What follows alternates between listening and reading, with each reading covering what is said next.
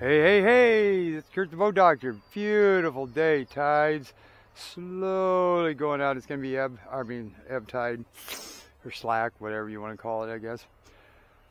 Got him bottom paint, barely sits in the water. That's nice, stable. I rarely do this, but this is a trade check. So I'm going to do everything from the start. 9:24, so I got 9:34. I'll do like 10-minute videos on it. But normally I don't do this until I check everything. But I'm just seeing if there's any glitches today. Okay, wash down works. And again, if you hear that when this is on and you're not using that, that means you got a leak and there's a seacock valve back there you can turn off. And I went through all this. So then what we're gonna do,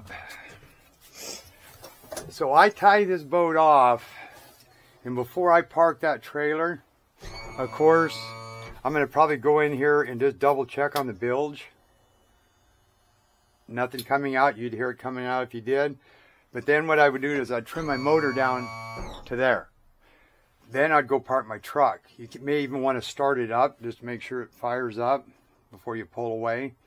That way, if it gets busy down here, then you run down. Everybody's in a hurry, of course. Then you forget to trim the motor down when you fire it up. So that's why I say do that. Now, when you're going up, if you hit that and it goes, and all of a sudden you hear it kind of slow for a second, at different pitch, trim it to there, start the motor. Because that's telling me your battery's weak. So by the time you keep trimming, oh, hey, it's trimming, I got battery power, hey, look at me. And then once you get it all the way down to the bottom, you'll hear it go clunk. There, so it's at the bottom. And of course, if you turn the key on, these don't come on, that means the battery switch is not on. Then if you get up here, and this is what happens. When you load it up on the trailer, you bring it back, but you don't bring it all the way back. Turn the key. Huh, how come? Okay, point. And then the lanyard, of course, if you didn't have that, it would just crank over, and not start. But you'll hear this annoying buzz. That first thing, safety lanyard's not plugged in. You just turn it, fires up. 14 hours is all that's on here. And the trim cam sensor, from what I see here, needs adjusting. And I'm going to see if I can't get into that real quick. I think it was mode for like 1, 2, 3, 4, 5. Nope. Then 1, 2, 3, or 5. Nope. 1, 2, 3, 4, 5. No. So they got to manually do that. I was going to see if this was the 14 hours, 0 hours. Nope, that's your standard. So they got to adjust that. So 1, adjust trim cam sensor. 3 bars down.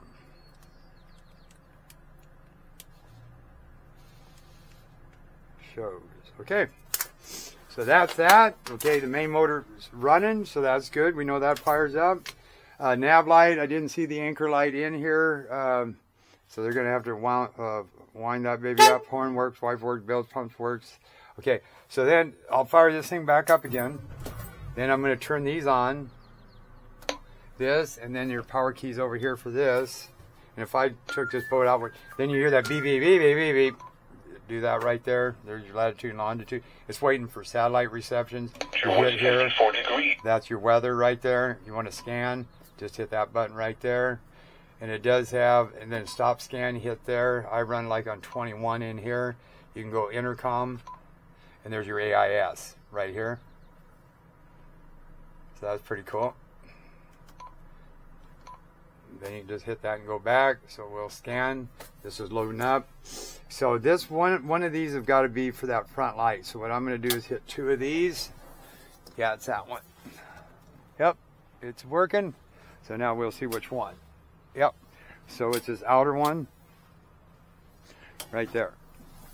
So that's for that LED light up on top. So this is loading. I put some gas, 35 gallons in, just to make sure we got 3/4 of a tank. Then we come back here, and I already showed you the courtesy lights. Okay, now we're going to get to the kicker. Trim this baby down. Now I already fired this up, but if this was cold, you'd pull that choke out. This is the friction to keep it locked so it isn't going back and forth. This is your friction for your throttle.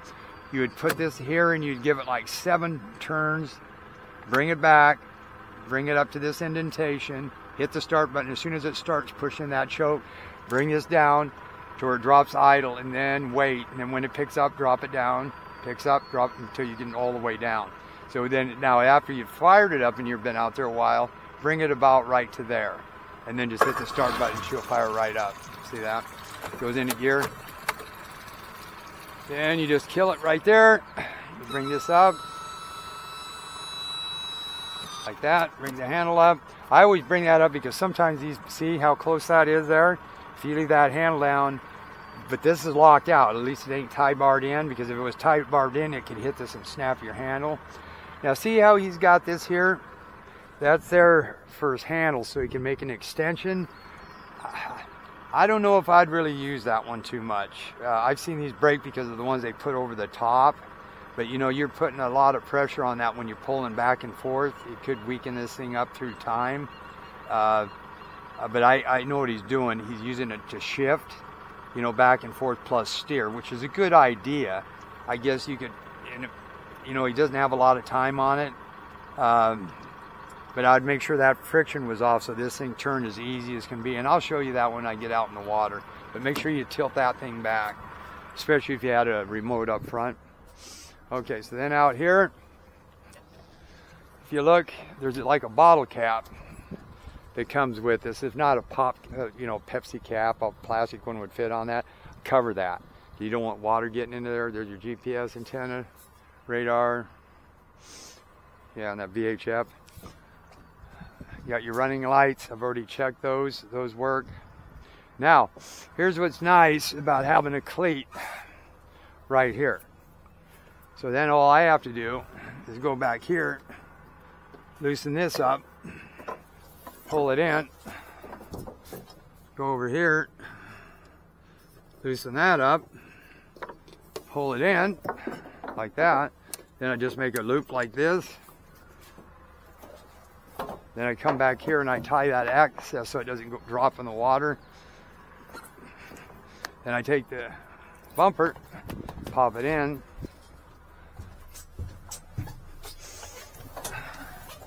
Then all you do, then it says right here, accept. There you go. Oh, AIS, perfect. Does that ship over there? When it go out, yeah, you got a lot of boats. Let's go. 200 kilohertz, that looks good.